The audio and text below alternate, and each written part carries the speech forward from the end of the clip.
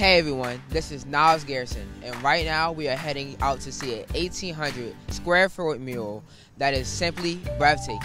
For almost a year, students and staff from Callaway Elementary School work with community partners to combine the world of science and art. The results are magical.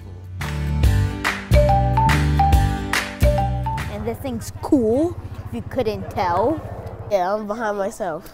And not only is it just a piece of art, to me, it's like an accomplishment. It's like a beautiful painting, but it's like magic and love and art in one. There is no better benefit for your brain than reading. Getting lost in a book, we all know.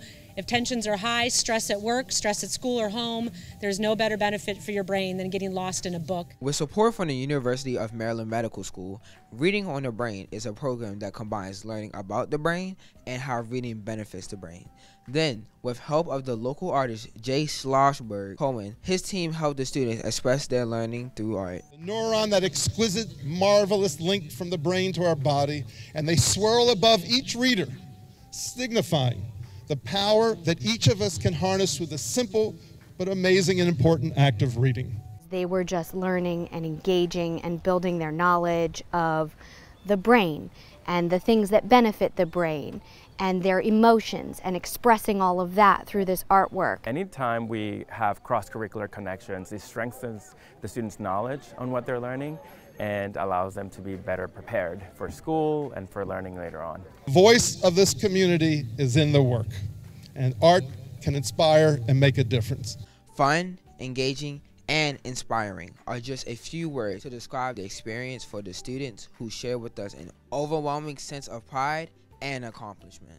As in a mark on the school that the people who worked on it, like me, Jeremiah, Jaden, they'll leave a mark that we worked on this. Seeing myself on the wall make me pretty proud. It feels amazing just to be on here. Like one day I just might be an old man coming up here and say that was me, and people just might believe me.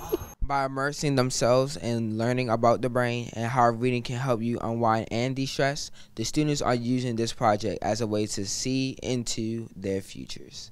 I think this was like a fun way to help kids focus more so we can have good academics so they can go whatever middle school they want to. Just 15 minutes? What about fourth grade? You gotta read 20 minutes. If I want to be a scientist, I'm pretty sure I want to be a scientist. And then I could like do stuff on the brain, and I want to be like a veterinarian and a president, because I want more rights for different things, like in a form of stuff through art. Taking the lead in their learning, and we're providing the venue and facilitating that learning and inspiring them to be the change we want to see in the world. Part of our Whole Child initiative is really represented in this work, that you are not just a scientist, but you can also be an artist, and you are also a writer and an author, and you are an appreciator of literature. That is what wholeness means. I'm beyond impressed with how smart, thoughtful, and excited the students at Callaway truly are with reading